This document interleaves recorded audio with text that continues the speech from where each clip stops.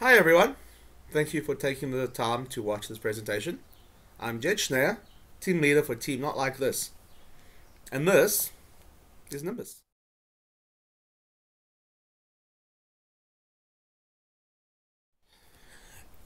I think it's one of those systems that if you know why you need it, then it's invaluable for you. But if you don't know what the point is, then it's kind of hard to see how cool it is. See, if you've ever worked with cloud computing, and to be specific, networking on a cloud platform, you may know how complicated and abstract it can get. For AWS, large scale, very interconnected and very complex networks can get hosted. And there's so many features and options and different ways to get set up that you can often find yourself not where you want to be.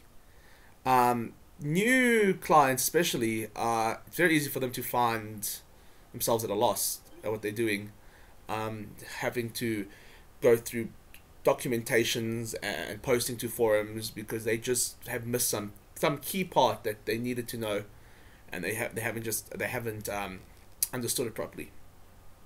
So it's a pretty high learning curve, so for new users, but also for experienced network administrators.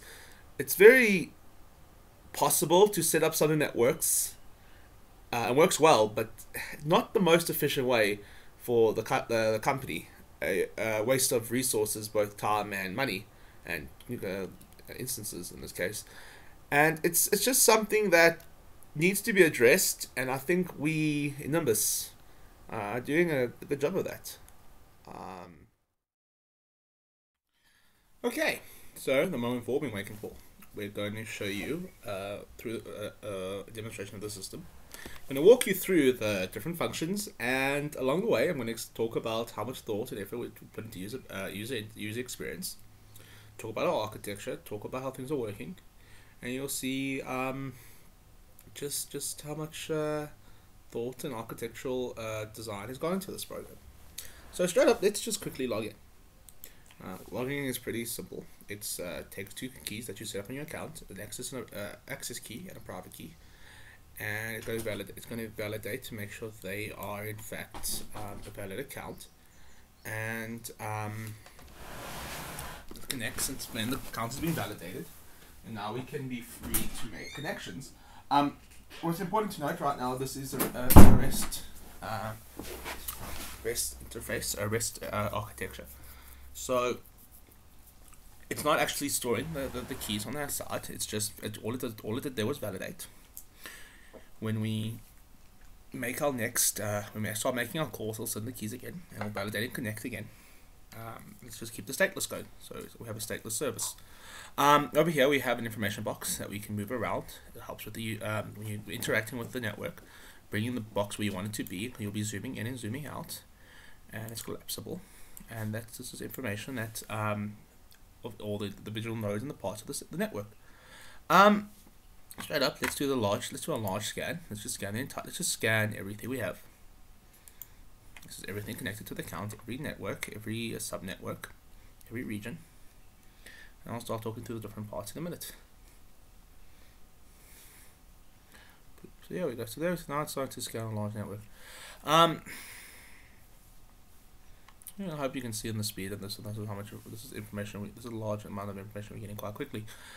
Each of these nodes, the red nodes over here, represent VPCs, which are your private networks, and you have your instances. And just if I click on one quickly, you can see this is all the information you can get on your VPC. This is a connection block. It doesn't have any routing tables yet. There we go. Close this quickly. So on our network, we know we've discovered, this is all we discovered, now we've scanned it all, now we're just visualizing it. There are 2,657 subnets, plus 33 instances, 51 VPCs, and 12 region scanned. We've scanned them all now it's just the issue as it's visualizing it. So yeah, that's 2,657 plus 33 plus 51 plus 12. I'm just going to round this up to 267 is 290, 290, 2722 to this. There's 253. Anyway, maths. I mathed there. It was good maths. Yeah. So sorry. There was, I think I said 2753 different nodes on the network that we've scanned. It's within seconds. And now we're visualizing it, and it's visualizing about a node per second, or node just faster than a second. I'm going to pause the scan, and we can start going through certain parts.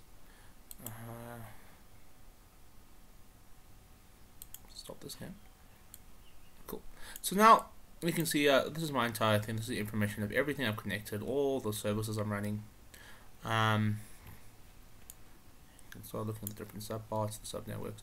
But say, okay, let's take a actual user case example. So say I was a network administrator at a company, and my predecessor, let's call him Mark, configured all the network that we posted on Amazon, and then they fired him because they realized he was drinking on the job. And it's my job to come in, see what's going on, and fix the network because it's causing a lot of problems. So I could have done a full scan and go through a menu, or I can do, there's more essential scans we can do, scan different parts. That's what I'm going to show you now. So basically, let me just give a talk quickly about the regions. Amazon Web Services has a number of regions, 12, that you can host your VPCs in. Your VPCs are your networks, and networks have subnetworks, and subnetworks have instances. Instances are your servers, and so your web servers, or your thing that's hosting something. And if you're hosting, if you're running like cloud computing, you're hosting it on an instance. So let's say I have come to fix Mark's mistakes, and here let's go check out US East, North Virginia. Once again, stateless, so it's going to redo the thing. Nothing's kept. Connecting, center sound. There we go. And here we go. Cool. So now this is my entire region of US, and it has 1, 2, 3, 4, 5 private networks. Not private networks, virtual private connections. Yes, private networks. And right away, just by scanning, we can see a couple things. 1, 2, 3, 4 VPCs are useless. And that's not like so they don't have, they really are. They have no use right now. For example, let me just show you. So if we click on this thing, this shows it has no routing tables connected to it. But also, if we go into its information, there's nothing particularly interesting there. But anyway, the point is, if you can see here, it has no subnetworks, which means it has no instances. You go to this one. This one also has no subnetworks. These ones do have subnetworks, but they have no instances. They're literally taking up space. They're not doing anything because these are just network bots. There's nothing that you can't connect to them. You can connect to them. You won't receive any services. There's no service hosted there. So immediately we can say, okay, I can go and delete this one and this one and this one and this one, and it will be, that's 4 resources we just saved. Right now we left with just this part of the network. Cool. And now there's more information we can start looking at. So if we click on this instance, over here we have the information of the instances. When every time I say instance, I just want you to think server. So this is all the information on the server. It's Linux server, and image ID, email, and then if we go here, now also one thing, it's availability zone. That's another important part of Amazon Web Services. It's where it's hosted logically in their server farms. And this shows you everything the instance is connected to. So this instance, here we go. These are all the things it can talk to in this region. So this instance can talk to this instance, and this instance, and this instance. By talk to, I mean it can send information to, and it can receive information from. And what that means is every instance has assigned to a security group a number of security groups, which I think of them as firewalls, set of rules that say what traffic's allowed out of the instance or server and what traffic's allowed into it. So this instance has a security rule, that's a security group, that says allow any communication from me to anyone, and also receive any information from anyone. That's a bit of a security issue. You can now telnet into that. It's basically saying a file that says allow anything to happen, which is, that's a very big security problem. So I would have to fix this immediately by changing some of these rules, saying no. Let's put some rules limiting what I can talk to. So right now, this is a big security flaw on our network. These ones as well. This connection to this one and this one. If you click on another one, okay, if you click on an instance when you're on this, I'll show you here their connection to each other.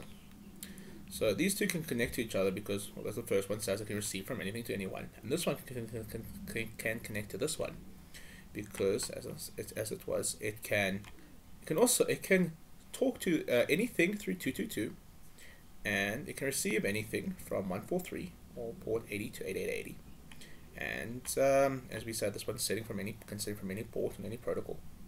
So this is there are very lax rules here. This is not a very secure network, and we've just discovered this immediately. And we can start working on that and we can fire up our Amazon Web Service console, start adding rules. We know the name of the instances we're looking at. We can look at anything in EUS1, anything in this VPC, and as security groups are assigned at VPC to the instance level. If you knew about AWS, you can now just go look for this VPC in your management console, pull up all your security group rules, and start adding them. And that's a lot of time that we would have spent looking for seeing if things can connect, and then while they can connect, hours saved.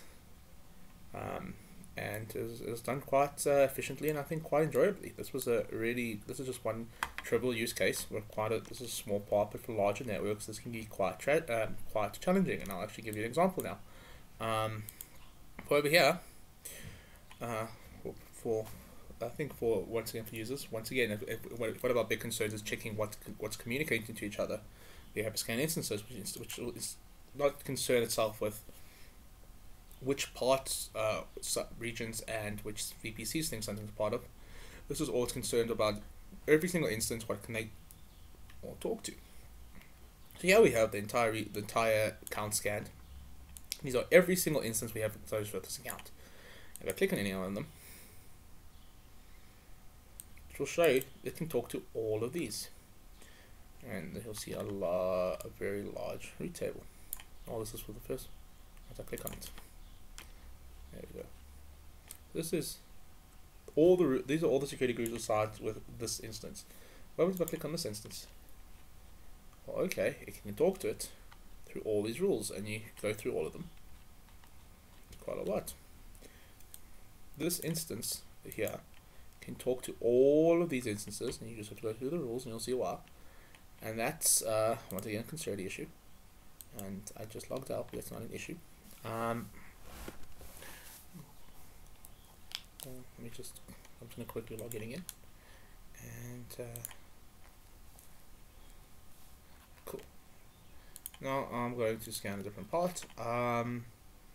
So another non-trivial example thing we want to do now. Say, take a random one. Okay.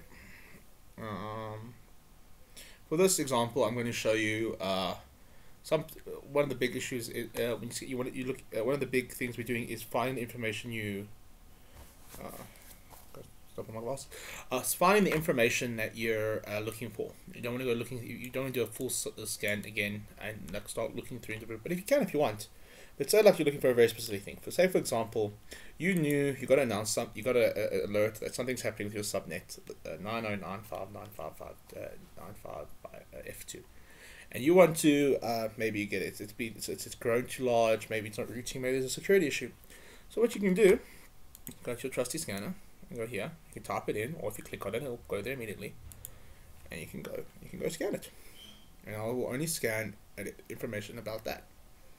And I think that's really useful. So if you know something's a part of your network's not working, instead of like looking through it, you can just now and get a full representation. We can see here, scanning. This instance actually doesn't talk to anything. Alright, so now we can see why.